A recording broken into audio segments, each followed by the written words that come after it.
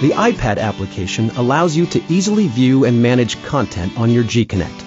You can download the application from the Apple iTunes page.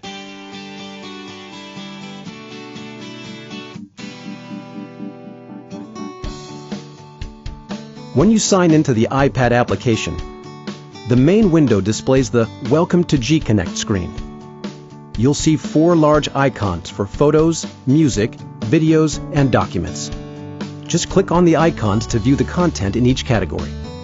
There's also a left side navigation bar that contains select options and drill down folders for locating your media.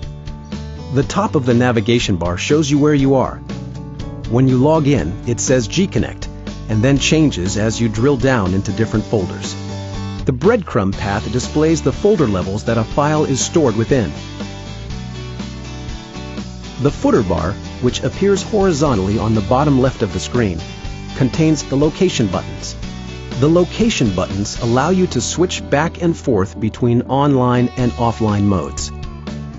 The G-Connect option will show your content when you are online and connected to the device. The iPad option will show any content that you have saved from your G-Connect locally to your iPad.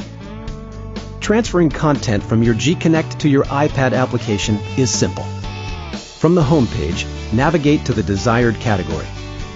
Select a photo, song, video, or document, and click the blue action arrow. Select Save to G-Connect app from the drop-down menu.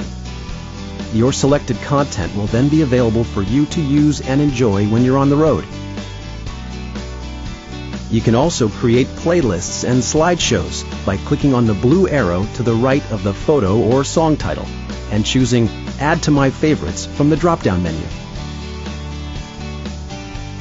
Get the most out of your G-Connect experience by visiting us at www.g-technology.com/support/G-Connect for how-to videos, tips, tricks, and more.